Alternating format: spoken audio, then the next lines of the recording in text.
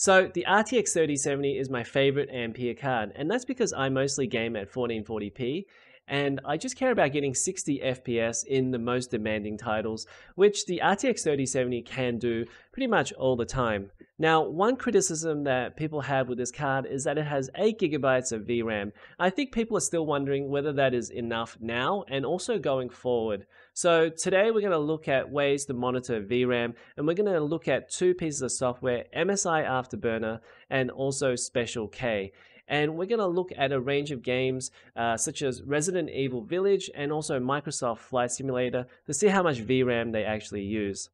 Okay, so if you like this video, make sure to hit the like button and subscribe to the channel for more videos like this. And we have a Discord server, so come along and join us there, and I'll leave a link in the description below. Let's talk about MSI Afterburner and Special K and talk about the differences between the two pieces of software. When you use MSI Afterburner, there are a number of ways to display the memory usage. As you can see here, these are all the options available to you as they are actually named in the program, though I believe the only one turned on by default is memory usage. To turn the others on, you need to head into Settings, the Monitoring tab, and it will be under the second section, Active Hardware Monitoring Graphs. If they're not there, you'll have to scroll all the way down to the bottom and find them and bring them up. And if they're still not there, you'll have to activate the GPU.dll plugin by accessing this little box with 3 dots, though I believe you don't have to do that anymore. To make them show up in-game on the on-screen display, tick the checkbox for each one, and you can also override the group name as you wish. Here, I've labeled them exactly the same for the purposes of this video. This memory usage as shown here is tracked based on the amount of VRAM the drivers allocates the game. And MSI Afterburner is using a Direct3D API called D3D-KMT to source the information. To put it simply, the game asks for a wide range of textures and assets from storage and puts them into the video memory, the VRAM. This number can vary based on what the game wants to store in VRAM. Memory usage process appears to actually be closer to what gamers are interested in, the actual VRAM used by the game and GPU at any moment in the game. MSI Afterburner also has a stat called GPU dedicated memory usage and also one for process. From the testing I did for this video, these are really similar to memory usage and memory usage process, so I think it is safe to say you can opt for one or the other, but for the purposes of this video, I've left them both on. Shared memory usage is pretty easy to explain. That's the amount reserved for other software running that also uses VRAM.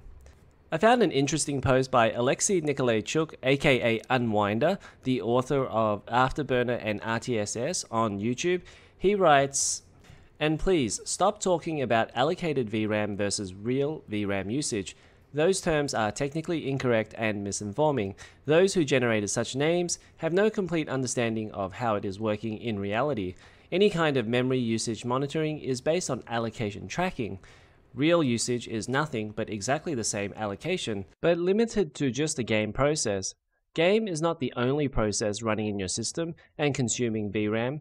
Browsers do it, desktop window manager do it, background apps like Steam do it, background video recording services do it, etc, etc. And what you call allocated RAM is simply a cumulative value of such real usages for all processes running in background. So, for Alexei, memory usage monitoring is based on allocation tracking. Real usage is still allocation, but just limited to the game process or what the game is using at the time.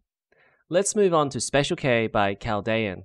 Special K is a piece of software that injects itself into the graphics pipeline and includes a range of mods, such as a frame rate limiter or resources monitoring, but today we're just going to focus on the VRAM usage monitor. Chaldean says Special K uses DXGI APIs and includes tracking on the current usage and budget.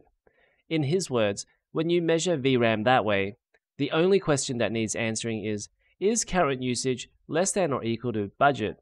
If that comes back true, your application fits entirely in the VRAM the driver has acquisitioned for it to use. The second, current usage goes above budget, you have run out of VRAM and you're in real trouble. So essentially, Chaldean says DXGI budgets and measuring usage and budgets are a better metric than MSI Afterburner's method of measuring from allocation tracking in Direct 3D APIs. However, Unwinder says that memory allocation per process is essentially memory usage. Though, of course, this may also be a case of a developer preferring their own method. As I'm not a developer and just a fan of PC gaming, I don't think it's my place to state which method is more correct. The only thing I wanted to do was explain as best as I could the differences between the two ways of monitoring VRAM usage and where they're derived from, and if you have thoughts on this, leave a comment below. I'd also truly appreciate it if Unwinder or Chaldean wanted to comment with any thoughts of their own. I want to show both MSI Afterburner and Special K working together, and we have a few games that do this, such as Resident Evil Village, Metro Exodus Enhanced Edition. I wasn't able to get it to work with some other games I wanted to show, like Cyberpunk 2077, Doom Eternal, and Red Dead Redemption 2, so for those, we'll just have to go with MSI Afterburner. Special K has a list of games it's compatible with, so I think maybe these games just aren't compatible. We'll start with Resident Evil Village.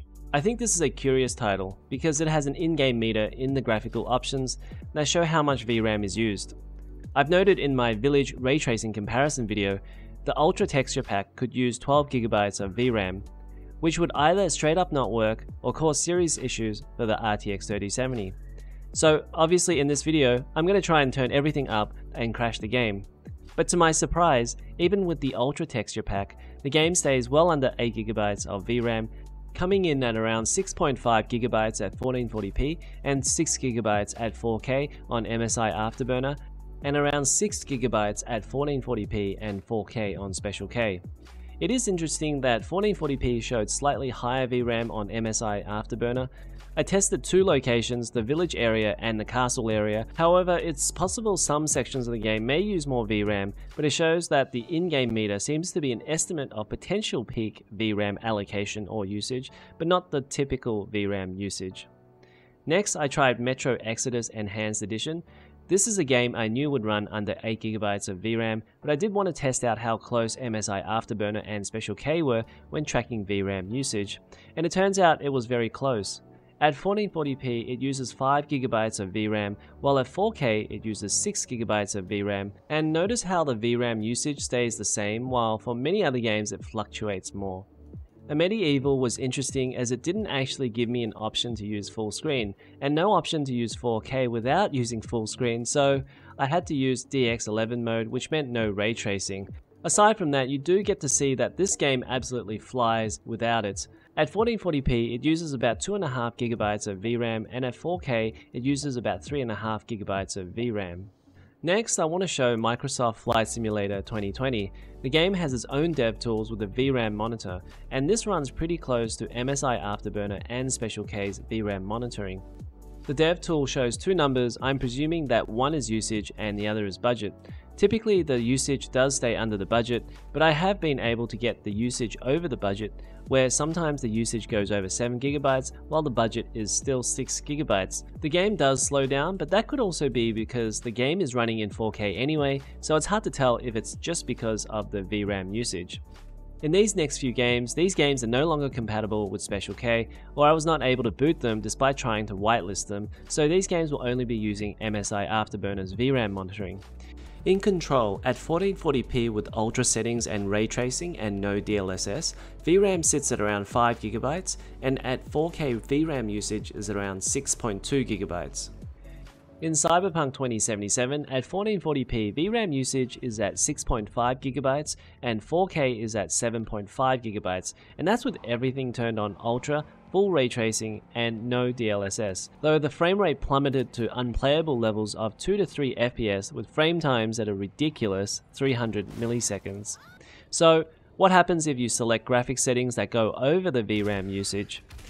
In Doom Eternal at 1440p Ultra Nightmare, VRAM usage is around 7.2GB, while in 4K Ultra, the game uses around 7.1GB of VRAM. Trying to use 4K Ultra Nightmare settings, the game will send an error message saying there's not enough VRAM.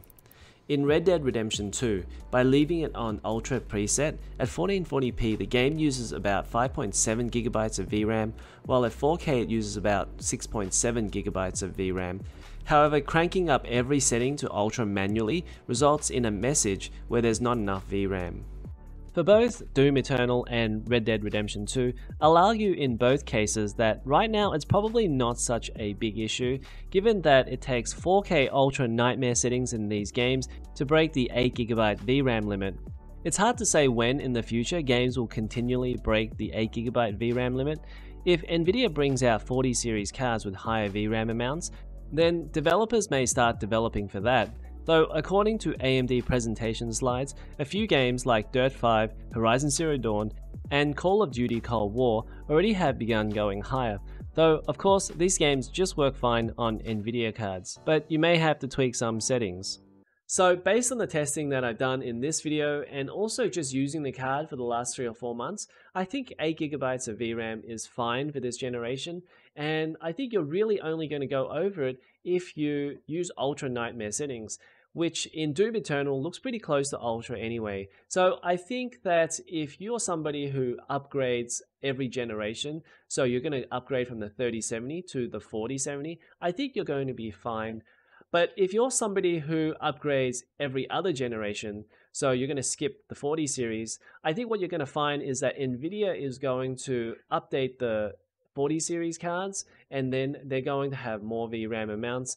But at the same time, I will also say that I think your shading performance in these cards is going to age faster than your VRAM amounts. And what I mean by that is that you're probably going to have to drop your settings anyways next generation. So what I found with the 10 series card, with the 1070, I had to start dropping settings on my 1070 from say ultra to say high settings. Otherwise, I wouldn't be able to hit 60 FPS. And you're going to find the same thing with your 3070 series card in the next generation. So I think overall, I think your shading performance is going to limit you more than your VRAM amount anyway. But that's just what I think. What do you guys think? Let me know in the comments below. Do you think 8GB of VRAM is enough going forward? Put your comments down below and I look forward to hearing them. And if you like this video, make sure to hit the like button and also to subscribe to this channel. And I'll see you guys in the next one.